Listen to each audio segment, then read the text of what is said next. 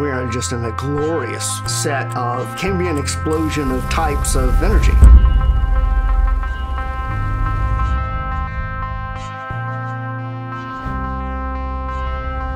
Things changed dramatically once we were able to access hydrocarbons.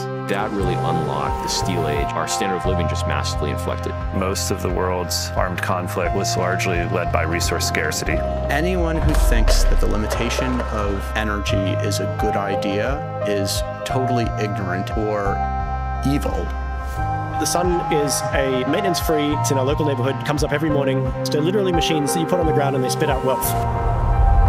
The first artificial nuclear reactor was Chicago Pile. There wasn't anything saying, here's how you build a reactor, here's what you can do, here's what you can't do. Our missile defense sites up in Alaska and the Arctic are working off of diesel generators. You don't want to have something where the fossil fuel supply chain could cause systems to be down. It's the simplest form of how the universe works. It really is abundant energy that you would be able to get out of this. As long as we have access to energy, We could actually go and try and colonize Mars, for heaven's sake. Energy is going to be a part of that story. Energy is what makes us human.